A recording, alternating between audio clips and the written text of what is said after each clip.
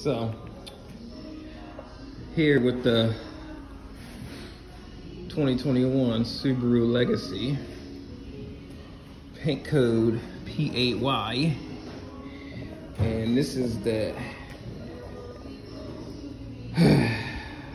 just mess you go through as a painter. We have 4 different spray outs: camera shot, standard, darker formula, a correction on the camera shot, and none of them look good. I personally think the standard is the closest out of all of them, and it's not good. It would have to be tinted. So in this situation, you gotta pick the best one and tint it. That's it.